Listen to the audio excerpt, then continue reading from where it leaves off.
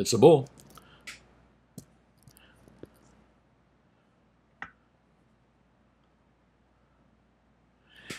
Good morning. Hey, what's up? This is Brian Kuzma with Commercial Rare Coins and Precious Metals in lovely Lauderdale by the Sea. If you're local here, 77 degrees, not that hot. We don't have our 90-degree 5 a.m. mornings already, so we're still in our transitional period to the hot season. And not too long from now, the hurricane season, unfortunately. Well, lovely day out there. I think it's going to be a nice weekend, too. Let's see what happens. And let's talk about what my thumbnail said for the video here. What's better, gold or silver? This is a question I get asked frequently, especially by new folks that are just getting into precious metals. Hey, what do you think I should buy? How much, should I buy gold or should I buy silver? And the other question I get is, how much should I buy of each? And I'm going to get into that in a little bit here. I may not directly answer that question too, because I think it has something to do with preferences as well. However, I will talk about that in the video. We'll get into spots here, talk about zero hedge, gata.org, and a couple really cool things. And we'll talk about the Wall Street silver. Found a nice little technical analysis on here, one of the first ones I've seen that I'll just discuss briefly here. And then off to some other really cool things here. Then we'll talk about yesterday's comments on videos and the best deals of the day. So let's get on with that right now. The first thing, I've been putting the spot prices up front rather than at the end of the page because chances are most of you guys are looking at the spot gold and silver prices quite frequently. And it looks like we're up today. So good thing. I forgot what the coin said yesterday, but I think it was it a bear yesterday? I don't remember anyways. Probably wrong. But today it looks like we're going to have a bull. So what does that mean? Is today's market will be up most likely. And well, according to the coin, we just do the coin for fun. Let's take a look at the spot gold prices here overnight. It looks like New York's open right now, obviously. And we have a range of 1783 to 1796. And we're currently at that 1796 level. Now, I was kind of suspicious of this. I thought that we were going to see some monkey hammering as of this week. We had the Chinese holiday on, what was it, Monday, Tuesday, and Wednesday. And I think today it's only a half work day, so it's a half Chinese holiday. I don't know what that means for markets. And then I'm not sure about tomorrow if things are opened up. However, like this move upward, look at this. We're touching the $1,800 mark, which seemed to has a lot of resistance as of late, but we'll break through that. I'm pretty confident. Again, the only thing that these lower prices provide you an opportunity to just buy the dips if you've got extra money in your pocket to do so. Silver ranges 26.25. That's quite a range there too. 26.86 overnight. We're currently looking at 26.83. It looks like we may touch that 27. I'm not sure about this week. Are we going to get monkey hammered by tomorrow? I mean, it's usually monkey hammer Fridays or monkey hammer Mondays. It seems like usually not in between those periods. But are we going to have a monkey hammer Friday? Let's see. Let's see if we crack that $1,800 level or if it gets monkey hammered down to 1760, 1770. Again, gets monkey hammered, who gives a shit? It just provides us a better opportunity, again, to do what? Buy the friggin' dips. So let's take a look at platinum, too, up in that mid-1200 range. Discussing these prices here, it's unimportant. The sub-$1,800 level, the sub-$27 level, and the sub-$1,300 level are really, I won't say unimportant. It does provide you a good opportunity to buy the dips, but you know what? It just drives me crazy when I see people say, do you think gold and silver are going to go up? I'm sorry, I shouldn't say that. Some of it's from new people, so I completely expect that question. However, from people that have been in gold and silver for a little while, I don't know how educated they are, and when I hear that question from them, it just makes me, oh no. Excuse me, it was so dumb that I choked on the words. Sip of coffee here, 1 second. Problem with doing these things semi-live. Well, anyways, the question I get is, oh, you think gold and silver prices will continue to go up? Well, of course they will. Look at the historic timeline from the beginning of time. Gold and silver have just steadily gone up. So, if you plan on living long enough, of course that, you will. And when I say living long enough, not like vampire, 500 years. I'm talking about a normal lifespan. If you're under 70, I'm going to actually pick a time, an age here. If you're under 70 and you plan on living, at least a decade more, you're going to do well with precious metals. In fact, you're going to look at these numbers one day and say, I remember when gold was $2,000. I remember when silver was $30 and $40 an ounce. God, you remember those days? Just like we look back on the days right now when silver was $5 an ounce. And, I remember when silver was $1.50 an ounce as a kid. And then $10 an ounce and $12 an ounce forever for a while. Don't worry about it. It's a good investment, good thing to put away. And if you're not worried about your, preserving your wealth or increasing your wealth for yourself, and this is for your kids, wow, you don't have a worry at all, folks. Trust me. By the time your kids get it, I pretty much assure you that it'll be substantially higher. That's really about it. Not too much to talk about on gold, silver, and platinum prices here. Good update, that's for damn sure. And let's kind of move into some of the things we're going to talk about. First, I'll kind of move over to ZH. I didn't see too much. I'm not going to kind of move around here in ZH, just the typical stuff, worldwide stuff. The one thing that did catch my attention, again, we've discussed this many times, is, and how does this affect the price of gold, is Russia is prepared to disconnect from the SWIFT payment system, says the Foreign Ministry. So basically what this means is this is not good for the U.S. dollar. The best thing for the U.S. dollar and the best thing for our economy, it was when the whole world, including our enemies, loved the U.S. dollar. Hey, they could hate us, sure, that was great, that's all well and fine. But economically, the best thing that happened to us ever in our history was when the whole world went on the U.S. dollar standard. And it is the reason we are a wealthy country today. And our politicians, unfortunately, our economic leaders and our politicians and our officials out there completely screwed the pooch on this. What's happened is we weaponized the dollar years and years and years ago. We weaponized it. Decades ago, we weaponized the dollar. You can't blame any one particular president. This has been happening over the course of time. And as we weaponize the dollar, a lot of these countries, especially the big countries that used to love the U.S. dollar, despite they didn't like us, or they said they didn't like us, their people love the U.S. dollar. But when we weaponize the U.S. dollar, you get countries like Russia now is prepared to disconnect from the SWIFT payment system, which means they're going to use their own payment systems, their own dollar system or ruble system, and they're going to cut us out completely. That's not good for us, folks. That's not good for the dollar. But what is that good for? It's good for gold and silver prices. I don't know how I feel about that. Anyway, better to be prepared and know what's happening, though, at least. I'm not happy that we weaponize the dollar, even though it's going to cause the price of gold and silver to go up substantially. I'm not happy about it. No less, I'm glad I know that precious metals is a good hedge against the discontinuing use of the dollar by major countries all over, which means a flood of dollars coming back to the United States, and not good things for our economy or our U.S. dollar, unless you're prepared. Let's move along. Again, not too much to talk about in ZH today. And I know if you've been following my programs here, my daily videos here, that you probably had this on your bookmark bars and you look at it as well as I do every day. And for you new folks that have just found this video, great site to have on your bookmarks bar. And again, why? God, my old the old people that have been watching this for a long time are going to say, "Oh my gosh, he's going to say it again." But I like the different viewpoints that ZH gives you. You get to pick what you believe to be the truth, unlike the single view narrative that mainstream corporate gives us. They tell us this is the truth and this is what you need to believe, and there are no other alternatives. I hate that.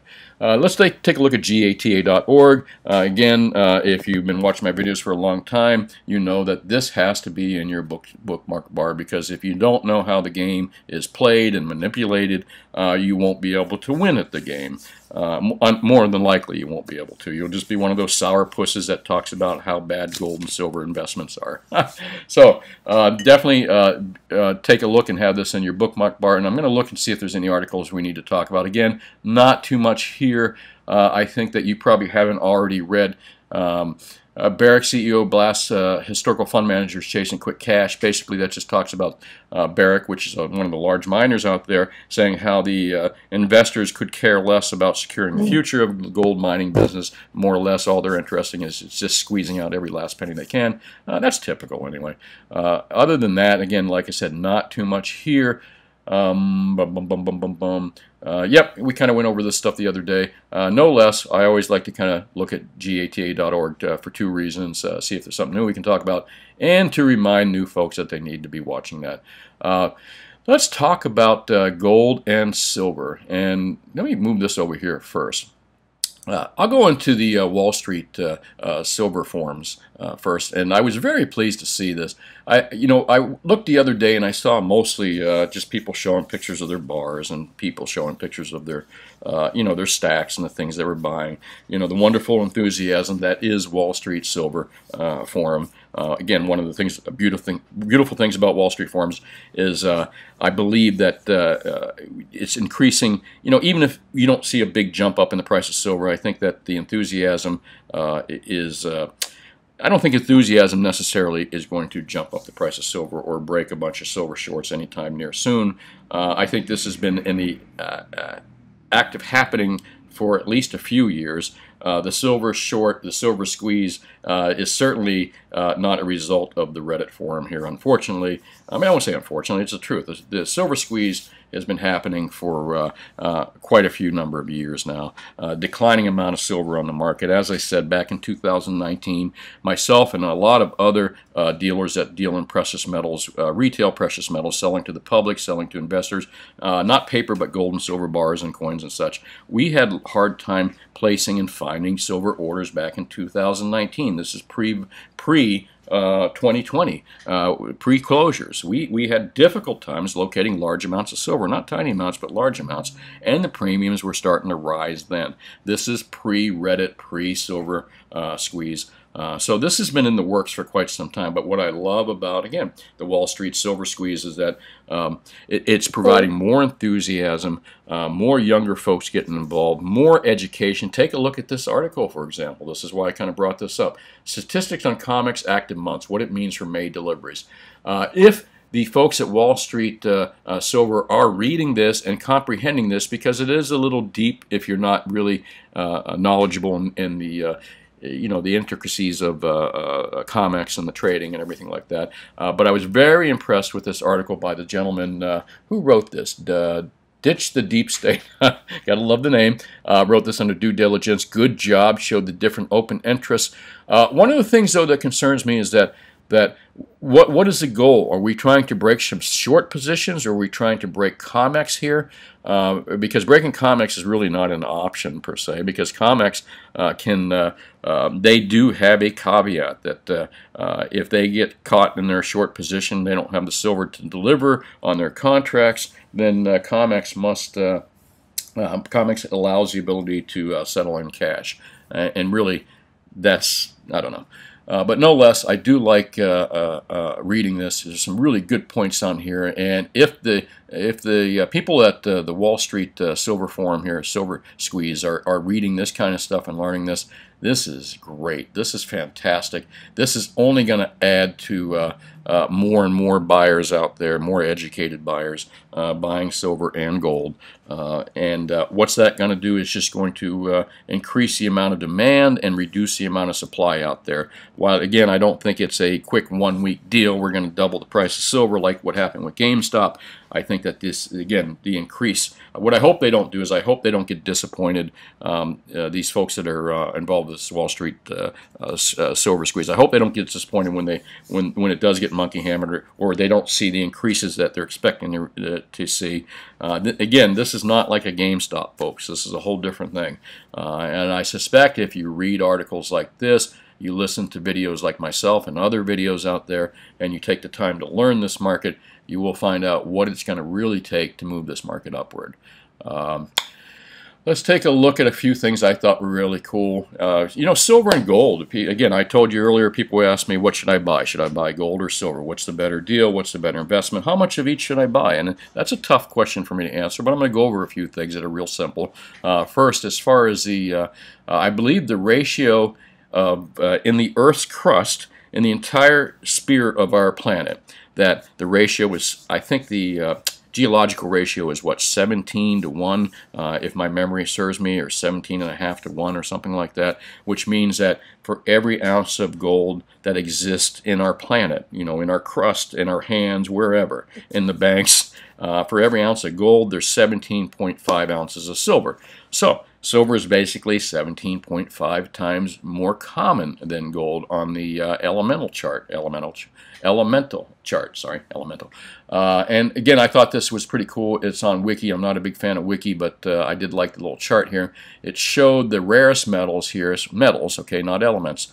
And as you can see, gold is here, and silver is up here as far as rarity goes. I guess these would be considered the rarest metals. And let's move into a visualization. And I love this. For those of you who've never seen this before, Demonocracy.info does some great stuff on gold and silver. Some visual, I like the visual comparisons they do. Let's take a look at first silver visualized in bullion bars. The silver chart here. 5-gram bar, obviously 250-gram bar, and a knife, and a stack of $100 bills. Interestingly enough, again, this is all kind of more visual than anything. Let's take a look. There's that same $100 bill. There's 15 kilograms of silver right there. 5 kilograms. Oddly enough, I don't know why they did it in kilograms and grams, considering that United States mostly deals in ounces. But to give you an idea, a kilo is, oh my gosh, a kilo is what, 31 ounces, 31.1 ounces or something like that, 31.2. 1 ton of silver equals $1 million. So there's 1 ton of silver on the visualization chart. There's your $100 bill and your pen at $31 an ounce. Obviously, they have it priced a little bit higher, but gives you an idea about what $1 million worth of silver looks like, which is about 1 ton. There's a $100 bill. And we're going to do a comparison to gold. It's kind of funny, too, the difference. Let's take a look at what 1 ton of silver, 10 tons of silver, 100. Here's a comparison right here. There's a ton of gold, and there's a ton of silver. Obviously, the density is much different. And as you can see, there's 1,000 tons of silver, and some lady sitting on a stack of cash, which appears to be $1 million. So there's a stack of $1 million. Again, I like the visual on here, and I'm going to kind of talk about, we're going to go into the gold visual next. World silver reserves. Let's go down here to the bottom, because we can, this is really what I wanted to get to. All the silver mined in history is, what is it, 1,411,475 tons. Wow, that's incredible.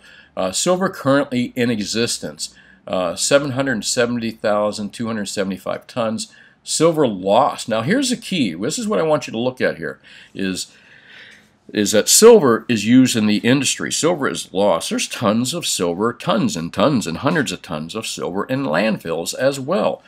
So it's possible that above ground silver supply may be just as rare as gold, and that's kind of where I'm going with all this. All the silver mined in history, but this is where I highlighted here. Look, this is all the silver right here that has been lost through history. All the gold mined in history is right here still. So, and the gold is typically not thrown away. It's lost but not thrown away, and that's the way it's always been. But silver has been thrown away for decades. We use it in cell phones. Where did I get that? Here we go. Here, I'll move over to here real quick. Silver Institute, for example, mine production. And I'm gonna go up to 2019, 2020. I'm not sure what that F means, flu. I'm not quite sure. But 2019, we'll take a look at mine production is 836 million ounces. Recycling 169. That means scrap right there. Net hedging supply, which is interesting, which is 15 million ounces. But here's the interesting thing, is that the people don't realize. Look at the size of industrial demand for silver, 510 million ounces in 2019. Meanwhile, look at net physical investment, half of that. So a lot of investors and a lot of people think, well, all this silver is going into silver investors' hands. You know, silver investors are the ones that are going to create the demand for silver. But really, the truth of the matter is, silver has huge demand in industrial uses, including your cell phone, all electronics. And what happens to these electronics and a lot of these household things that use silver, electronics, they get thrown in landfills. They get thrown away. They don't get recycled, folks. Again, above ground silver supplies, as we are looking right here, are probably, this is the amount of silver lost and thrown away through history. This is what they're saying is currently in existence.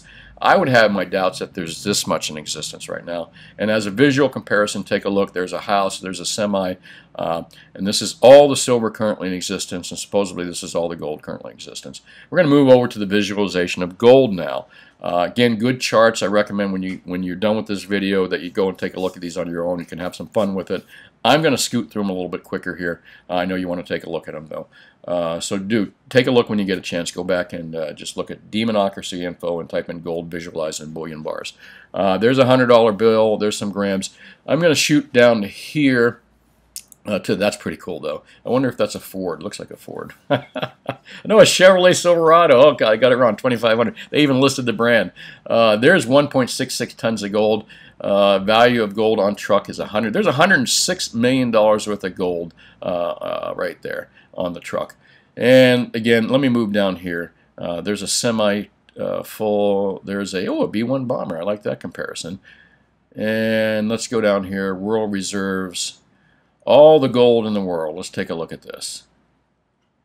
All the gold in the world, 166.5 tons, and there it is compared to a house. You can see how much rare, I mean, look at the house right here compared to all the gold in the world here. There's a Chevy Silverado 2500 sitting on top of all that. So there's all the gold, if you want to just visualize it. All the gold in the world right now, still above ground, still what we own. Again, a lot of it's not been thrown away like we threw away silver, and still to this day. Now take a look. There's that same house right there. You compare that next there. It's not a big difference there. And again, look how much of it we throw away, folks. So this is real important, this visualization I want to show you. Another thing that I noticed is 100 million ounces of silver used by the solar manufacturing industry. And this article talks about silver demand for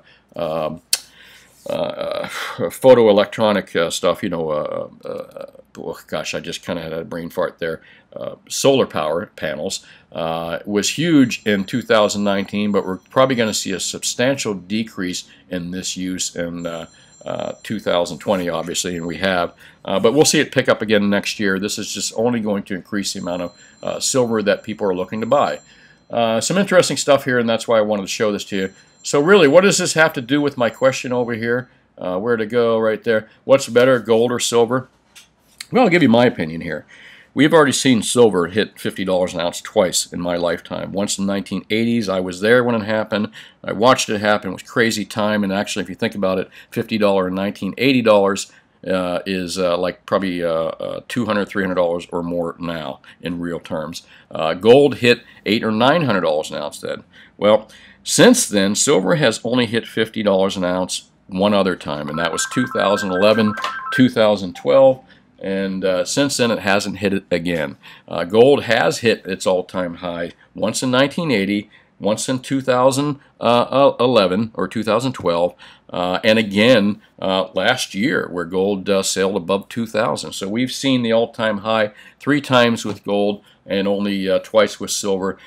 So if you got my opinion, you want my opinion, I think silver is a little bit more crazy metal. I think you have to have a little stronger stomach to own silver. However, I do believe that silver has a better chance of doubling than the price of gold. So right now, I think silver has a better chance of doubling than the price of gold. Since then, silver has only hit like $50. 2011, I think it was 2012, and that's it. We've only seen $50 silver twice in history, and my history, and we've seen gold already hit its all-time high 3 times.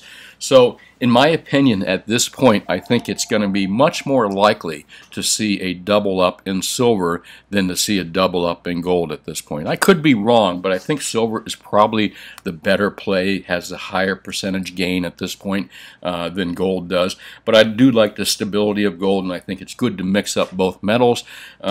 So really, it's a matter of preference. If you like stability and you like to have a metal that's more stable and climbs up on a more stable basis and doesn't have these wild and crazy swings, maybe if you're older and elderly, or if you move around from place to place and moving silver around is not, a viable idea for you if you have large quantities of it or no place to store it, gold may be a better option. However, I do think that silver has a better opportunity as a double up at this point right now. I don't know how that'll work out in the future than gold at this point. So that's just my opinion on which would be a better metal to own. Again, simply my opinion. I hope that helps you out in determining your opinion on what you think is a better way to own gold or silver. I mean, which is better? Which should you own more of, gold or silver? Again, tough for me to say, but I do think silver has a better chance of a double up than gold at this point. But both are great metals to own. I don't think you will regret owning either of them. And, well, let's move into yesterday's video, which was War Day 3 for the Silver Squeeze War. I can't, again, love to go over all the comments, but just getting more than I can actually talk about. Go over a few things here. I'd like to thank everyone that comments on here, good or bad or indifferent. I appreciate that you just took the time to even look and took your time to comment, again, no matter what your comment was. Now we ride. Nice to see you post again there, sir. Cheapest silver I can find, lowest premium is about 100 ounces, about $3 over. Man, if you are buying 100-ounce bars at $3 over Now We Ride, you are getting a fantastic deal by your local coin store. In fact, can I have his number? I don't think I can buy them for spot +3 on the wholesale market. Now, over the counter from the public, yes, I can, and that's kind of the public. Retail folks, that you do pay a different price than what dealers pay amongst themselves and pay to each other. That's just the way the industry works. Yeah, that's a great price. Now We Ride. Yeah, yesterday was kind of a bit of flounder, Mr. Williams. But that's just temporary, and you got to have those floundering markets. When markets just go sideways for a little while, I'd be leery of any market that just continually is to go up and up and up with no big corrections or no sitting for a little while and stabilization. I don't like that. George Ramos says, joined Wall Street Silver last week, pulled a 100-ounce bar from the creeps. It's nice to be in the like company. I've been stacking since the first collapse in 2010, slow and steady. Everything has been predicted is on track and going. Now, you did talk about Silver Eagles when inflation breaks. Okay, let it get to the part where you talk about American Silver Eagles. They are heavy over spot, yes, but American Gold Eagles are tax exempt. That is not true, sir. They are sales tax exempt in some states.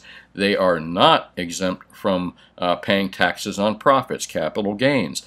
So I think you got some bad information here. Unfortunately, if you sell them for 200 ounces, the government cannot hit you for capital gains, but all the rest of the mints are taxable. Again, that's not true, sir. I'm not familiar with any rules that say that you don't have to pay capital gains on American silver coins. However, if I am missing that, I am, let me know for sure. Give me a link down there, Mr. George. I really appreciate that. Hey, and thanks for watching, and you're going to make a lot of money, sir. I'm pretty certain of that, and just keep hanging, keep stacking. And as Chuck Silver says, keep stacking. Master Sensei, nice. Thanks for watching. Good to see you out there. Butterbeans, G Bear. It's nice to see you as well. Jay Gill, likewise. And again, not too much here asking questions. Just a lot of folks kind of saying hi, and I really appreciate that. Let me move into what the best deals, and I'm going to end this video here quickly. Still the best deals out there for gold and silver. The best deals that you can buy are any gold products that you can pay that are real from a reputable dealer or a reputable seller, that you can buy gold for under $100 an ounce premium, and don't pay any more than $5 an ounce premium for silver right now. However, that may change. Oh, looks like our power just went out here. FPNL's here, obviously. But I'm still recording. So, as I said, anything under $50 an ounce or $5 an ounce silver is a good buy, and anything under $100 an ounce premium for gold is a good buy. Well, that's about it. This is Brian Kuzmar with Commercial Rare Coins and Precious Metals in beautiful Lauderdale by the Sea. Call me anytime at 954-493-8811 if you have any questions about precious metals. And that's really about it. If anything crazy happens today, I'll do another video. If not, I'll talk to you soon. Thanks again for watching, and have a great day.